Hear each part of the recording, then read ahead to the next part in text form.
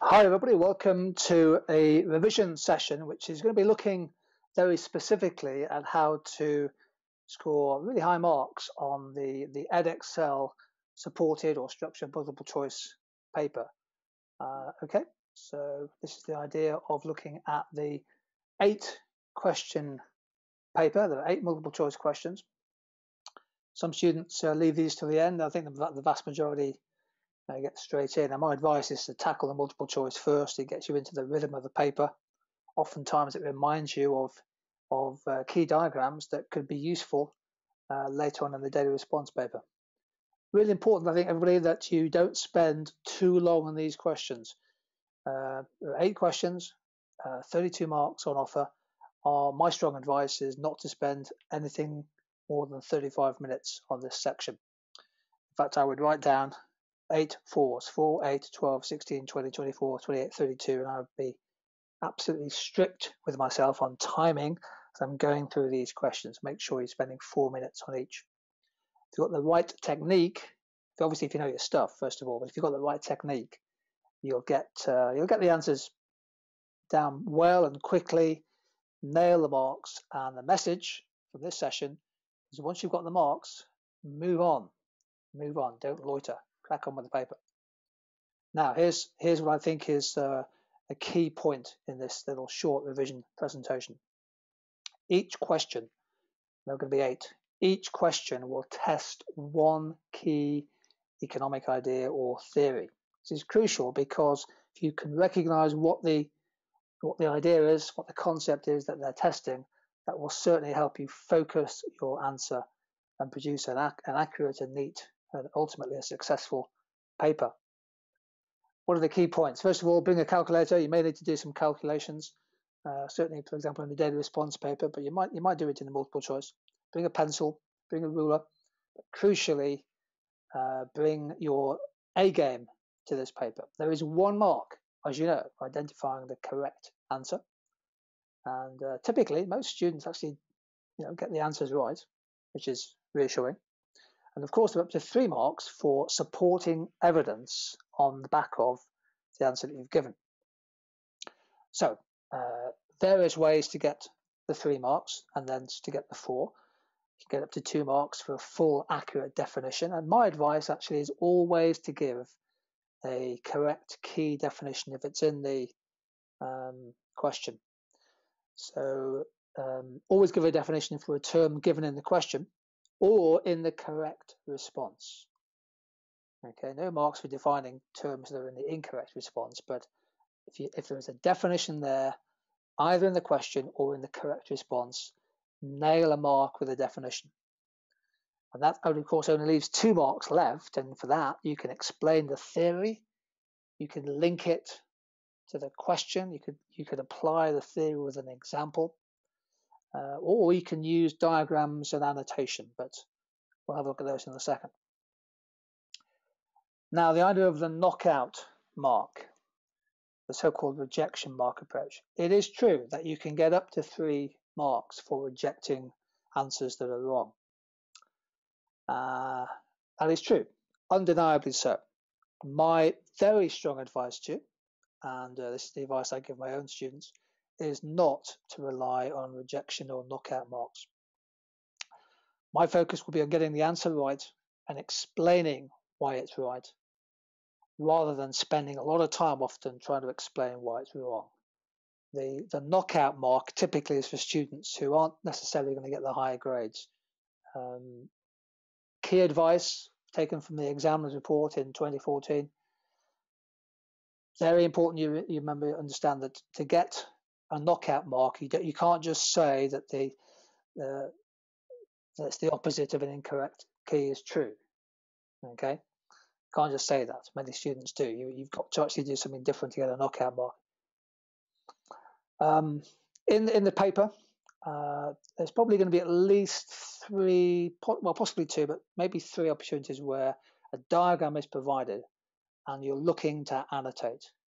When I collect my scripts in from students and mark them, if there's a diagram there which hasn't been annotated, I want to know why. There's up to 2 marks for a good annotation of a diagram. If there's no diagram provided and you think it's relevant to the question, then draw your own diagram. And again, up to 2 marks for doing that.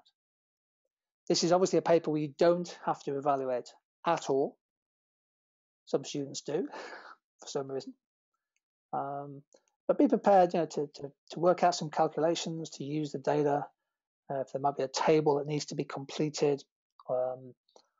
Whenever you get some calculations or formula or a table to complete, show you're working. Be credited with that as you go through the paper. So there's many different ways to get 4 marks on this paper.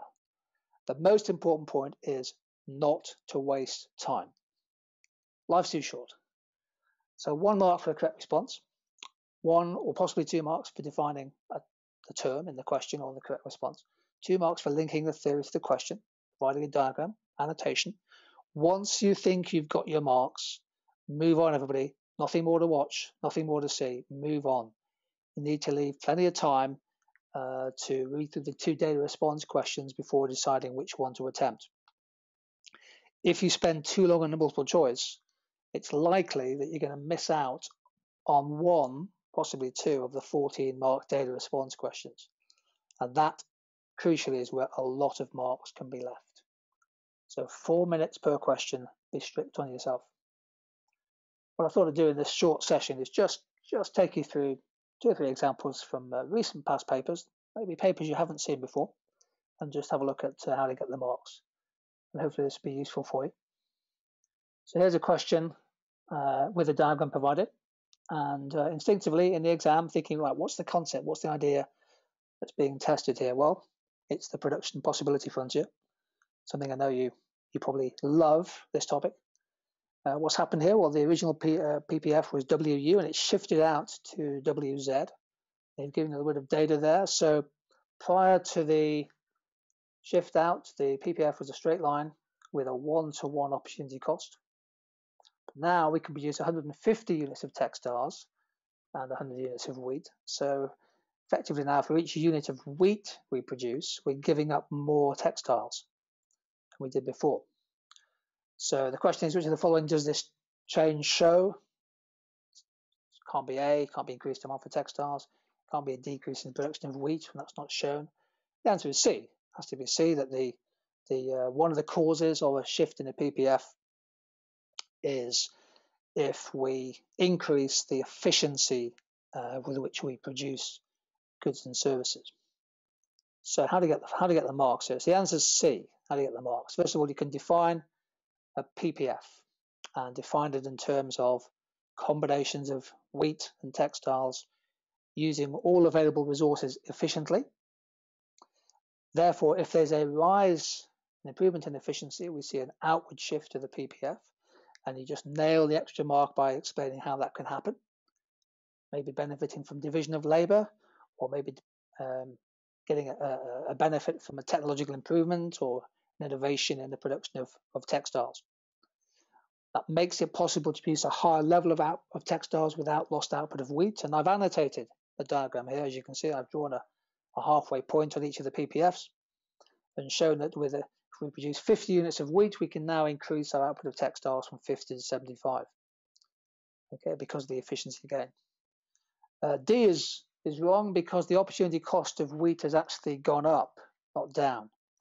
And I've kind of shown that in my answer. Now that's more than you need to get 4 marks. A definition, an annotation, an explanation of the outward shift. The marks are yours, and hopefully you've moved on by this point. And so will I. Here's another question, this time in the form of a table. And again, in the exam, thinking, right, what's the concept here? What's the really important idea? Because each question only tests one idea. In this case, it's income elasticity of demand. And we're given information on 2 countries, Cyprus and the Maldives, 2 favorite holiday locations. This is income elasticity. And what we find is that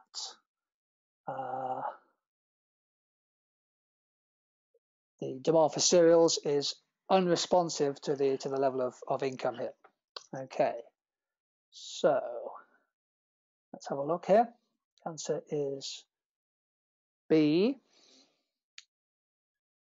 We find, let's knock out A for a start. The demand for tobacco is income elastic in both countries. No, income elastic means that the income elasticity is less than 1.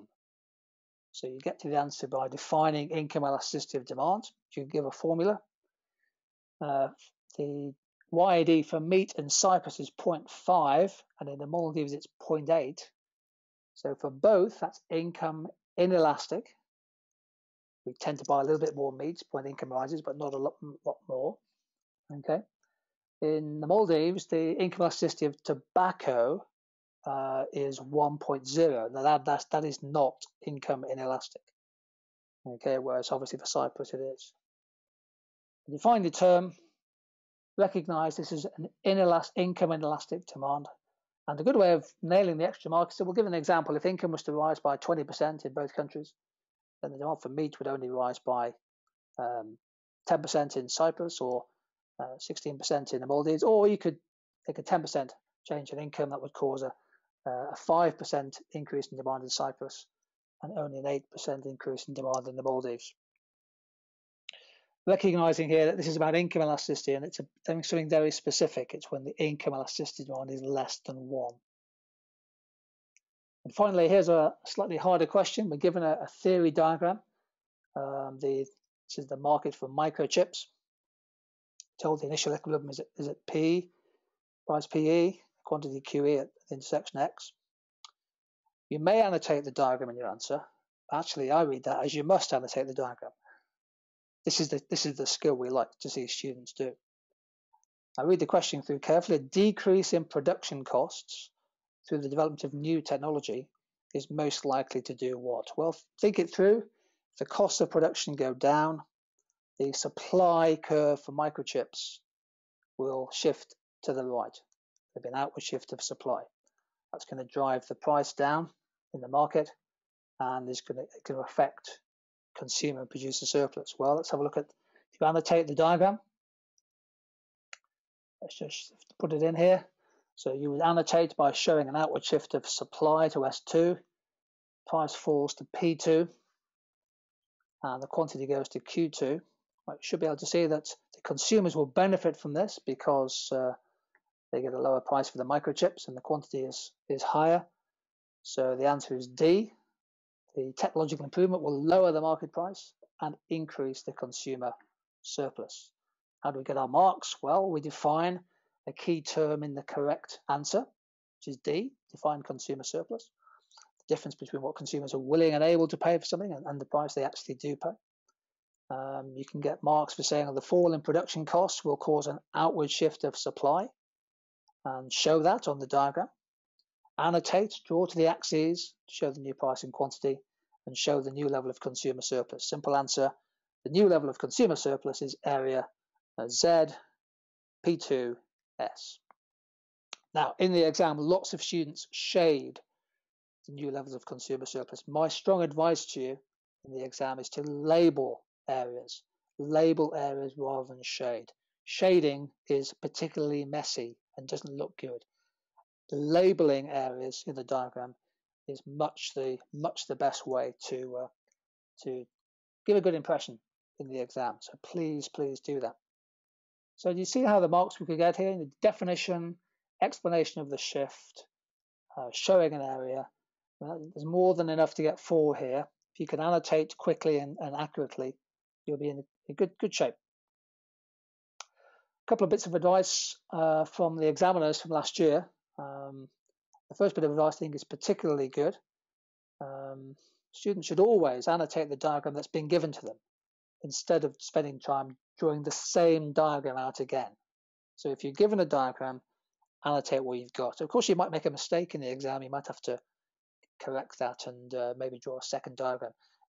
Do that if you have time, but avoid it if you can. A repeat of what we said, students must remember that they need to do more than just say that the opposite of an incorrect answer is true. You won't get a knockout mark for that if you're relying on knockout marks. My strong advice to you, if there are diagrams and tables provided, it says you may annotate, you may complete the table, just cross out the word may and just put must, because you'll be on a better pathway to a higher mark in this paper. So I hope that this little session might have just given you a bit of extra confidence. I'm sure you've already got good technique in answering these papers. The supported multiple choice paper is a challenge for students, but if you get the right technique and if your economics is solid, you should be in a good place to get some high marks. So thank you for joining me on this particular revision webcast. We're hoping to do a few more. There's a load on the website already. If you go to our website, Tutor2 website, and just type in revision webcast, there's quite a few to look at. Thank you for joining me, and see you again sometime soon.